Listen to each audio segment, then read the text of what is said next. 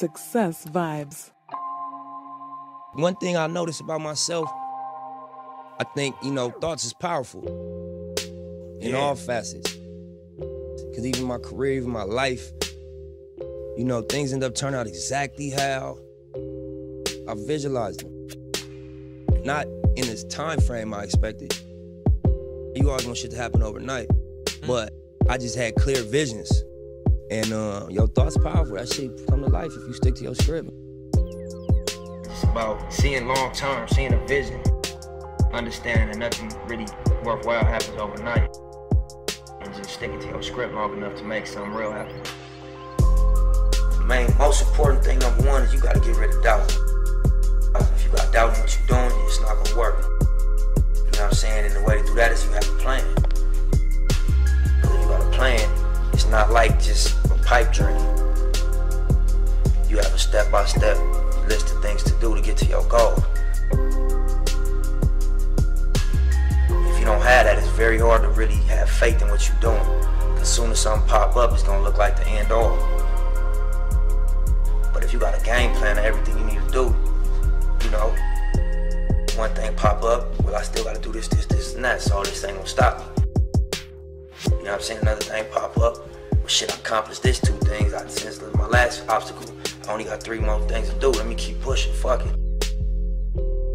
Pretty soon you attain your goal. And then you create another one. But without a game plan, without a strong sense of faith in what you're doing, it's gonna be real hard to accomplish anything. There's a lot of obstacles out here. Family, baby mamas, your homeboys being involved in the crab in the bucket syndrome, where you making moves and starting to make your way out, and people start trying to attach themselves to you. And sometimes it's like kamikaze, they blow themselves up trying to stop you. So you gotta have faith in what you're doing and not take no for an answer. You'll get it.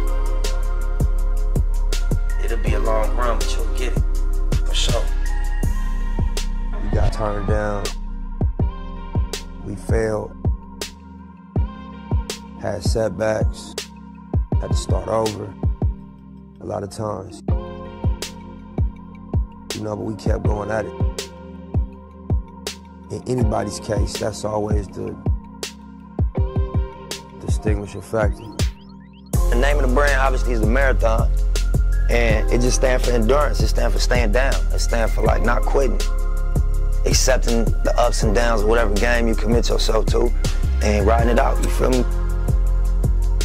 That's the reality of success or greatness, that it comes with a roller coaster ride,